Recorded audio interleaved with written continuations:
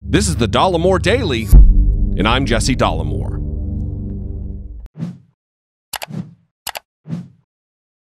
Yesterday, I did a relatively lengthy breakdown about this intelligence community whistleblower and Donald Trump's reported extortion scheme involving the attempted withholding of $250 million worth of military aid to Ukraine. And if you need to get caught up on the ins and the outs of the story, check it out. Well, I finished that breakdown by saying the only thing that is truly in question is what are the Democrats in the House going to do about this? And that, with Nancy Pelosi, who seems inexplicably impeachment averse, we may have to go shopping for a new speaker before we do a new president. And that is what I want to discuss today. You see, Donald Trump has time and time again betrayed his nation and her people, turned his back on his sacred oath to faithfully execute the office of the President of the United States and to preserve, protect, and defend the Constitution of the United States. What officially put me in the impeachment camp was when we watched him thousands of miles from home and shoulder to shoulder with Russia's Vladimir Putin, the very man who attacked and continues to attack our democracy. And we watched him take his side over that of America. Just now, President Putin denied having anything to do with the election interference in 2016. Every U.S. intelligence agency has concluded that Russia did. My first question for you, sir, is who do you believe? My second question is, would you now, with the whole world watching, tell President Putin, would you denounce what happened in 2016, and would you warn him to never do it again? So all I can do is ask the question. My people came to me, Dan Coates came to me, and some others. They said they think it's Russia. I have President Putin. He just said it's not Russia. I will say this, I don't see any reason why it would be. What Trump is saying there is that he doesn't believe the hardworking, patriotic, career intelligence officials in the United States who have dedicated their lives to keeping us safe from the very threats Putin and Russia pose. He believes Vladimir Putin, a man who murders political opponents, journalists, and has labored to disrupt Western relationships and alliances more than any other person in the 21st century. The list of other impeachable offenses is long and filled with similar instances of disloyalty, immorality, serious ethical breaches, outright fraud, self-dealing, naked corruption, and flagrant violations of the Constitution of the United States, which all comfortably fit into the category of high crimes and misdemeanors, the benchmark for impeachment under Article 2, Section 4 of our Constitution. From campaign finance fraud to emoluments clause violations, to human rights abuses, to weakening the constitutionally protected free press, to whipping up hate and violence within the ranks of his white supremacist, white nationalist base of supporters, Donald Trump hasn't just lightly scratched the surface of a single reason to consider impeachment.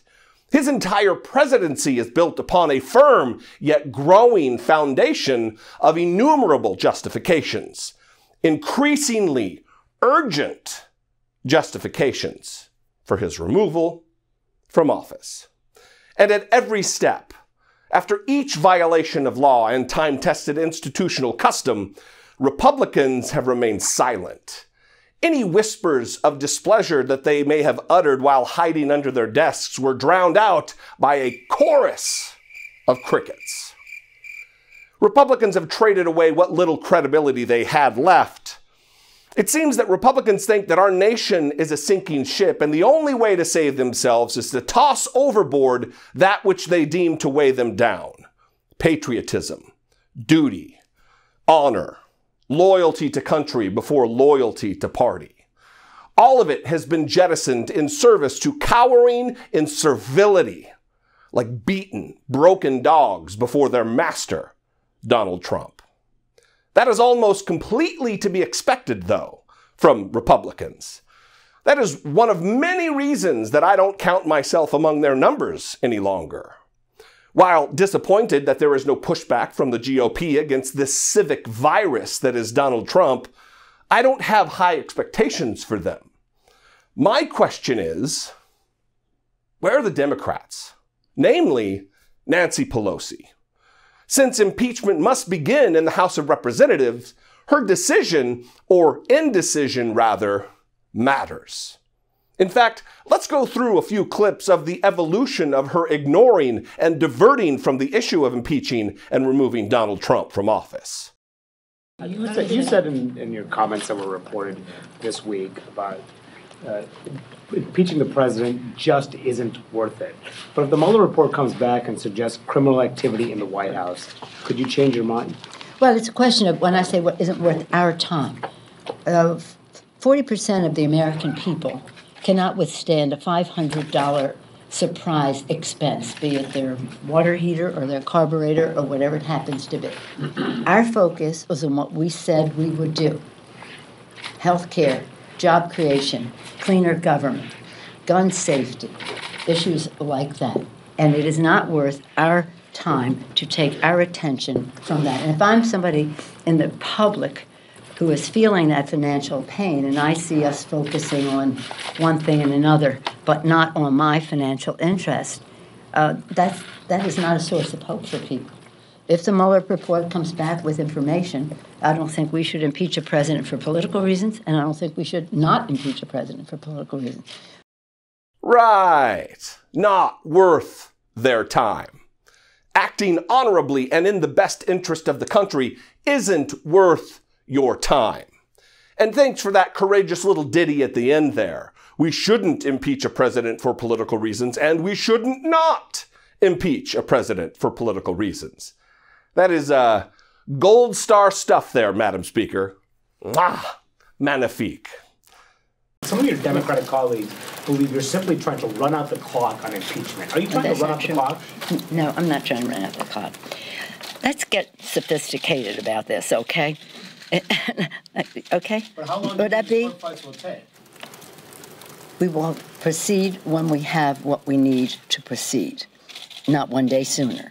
And everybody has the liberty and the luxury to espouse their own position and to criticize me for trying to go down the path in the most determined, positive way.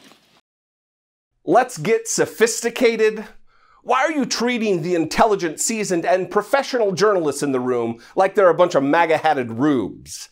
And let me exert the liberty and luxury of my criticism of you when I say that we've had what we've needed to proceed with impeachment since Helsinki. On the other topic of the day, impeachment, do you concede now that an impeachment inquiry into President Trump is underway? Do I concede now? Have you not paid attention to what we've been talking about? For months, we've been saying we're doing three things. So legislate, investigate, litigate. That's the path we have been on, and that's the path we continue to be on. If I may, is the specific language not important? I mean, how should the American people understand the American work of this people committee understand when members are speaking very differently about it? It's not. You're the only ones who are sowing this. That's not true, ma'am. It isn't true. Look, I travel the entire country. Come with me sometime, and you'll hear what the American people are saying. Look, absolutely no one is beguiled by the little three-word rhyme, legislating, investigating, litigating. And I hate to break it to you, Speaker Pelosi, but there are plenty of Americans all across this great nation of ours who are waiting with increasing impatience, might I add, for you to drop the pretenses to political strategy and start acting in the best interest of our republic. Every single day, whether it's obstruction of having people come to the table with facts, ignoring subpoenas and the rest, every single day, the president is making a case. He's becoming self-impeachable. Look, I don't hate Speaker Pelosi. There is a lot to admire about her and her accomplishments. I am making legitimate criticisms about her leadership and judgment during this very important chapter in our country's history. I mean, it would be one thing if she and I just held different opinions about the reprehensible conduct of dumb guy Donald. That isn't the fact, though. Speaker Pelosi agrees with me. In fact, here she is with maybe even stronger language than me about Trump's treason in Helsinki. The entire world witnessed President Trump cower in the presence of Putin. I sadly beseech President Trump to apologize to the American people for his disgraceful, dangerous, and damaging behavior with Putin in Helsinki. I call on my Republican colleagues in Congress to join Democrats in that request for an apology. President Trump obviously seemed frightened in the presence of Putin. What was he afraid of? What is Putin blackmailing President Trump with? Personally, politically, or financially? Whatever it is a level of blackmail that the American people cannot afford. Putin appears to be President Trump's puppeteer. And that day in Helsinki, he shined the light on the strings. Trump demonstrated disgraceful, dangerous, and damaging behavior. Trump is being blackmailed, and he is Putin's puppet. Either she doesn't think that is impeachable, or she's not being serious and principled about this very real threat to our democracy. Yesterday, the president gave us once again evidence that he does not know right from wrong. I believe that he has been involved in a criminal cover-up. I've said that before, and our investigation is demonstrating that. The Mueller report showed obstruction of justice in at least 10, perhaps 11 places. But for the president to be so cavalier, to disregard, to be indifferent to law and any sense of ethics about who we are as a country, to say he would invite foreign intervention further. The intelligence community with great confidence has put forth that the Russians interfered in our election. That's an assault on our democracy. An assault on our democracy. Trump doesn't know right from wrong. He's involved in a criminal cover-up.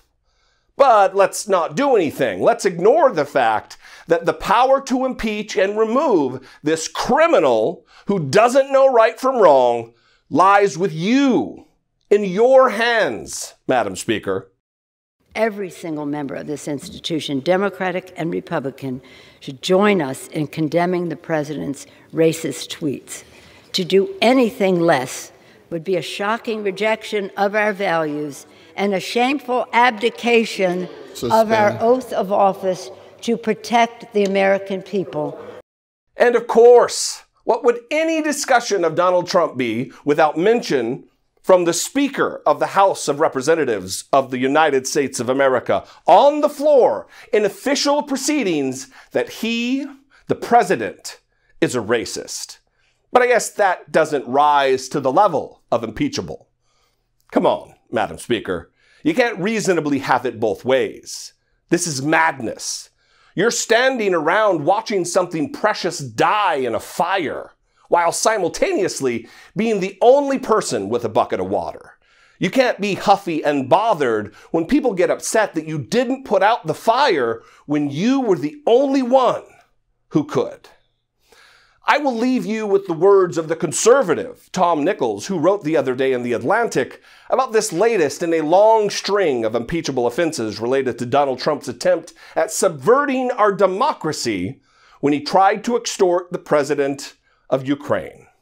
There is no spin, no deflection, no alternative theory of the case that can get around the central fact that President Trump reportedly attempted to use his office for his own gain, and that he put the foreign policy and the national security of the United States at risk while doing so.